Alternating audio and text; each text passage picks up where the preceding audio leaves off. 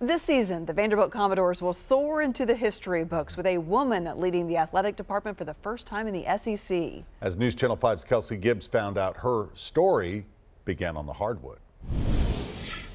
Candice Lee, interim vice chancellor for University Affairs and Athletics and interim athletics director. A long title. I made my way up here at 17 and stayed. And a long time coming. It's a mouthful, but what an honor. I'm very humbled. I'm very excited.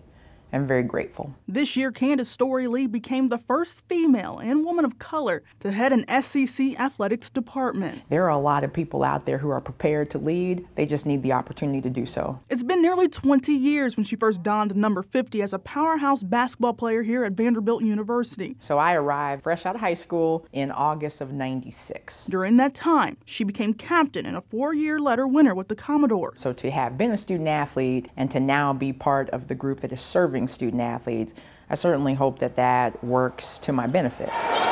Now, instead of crashing the glass, she's breaking through it.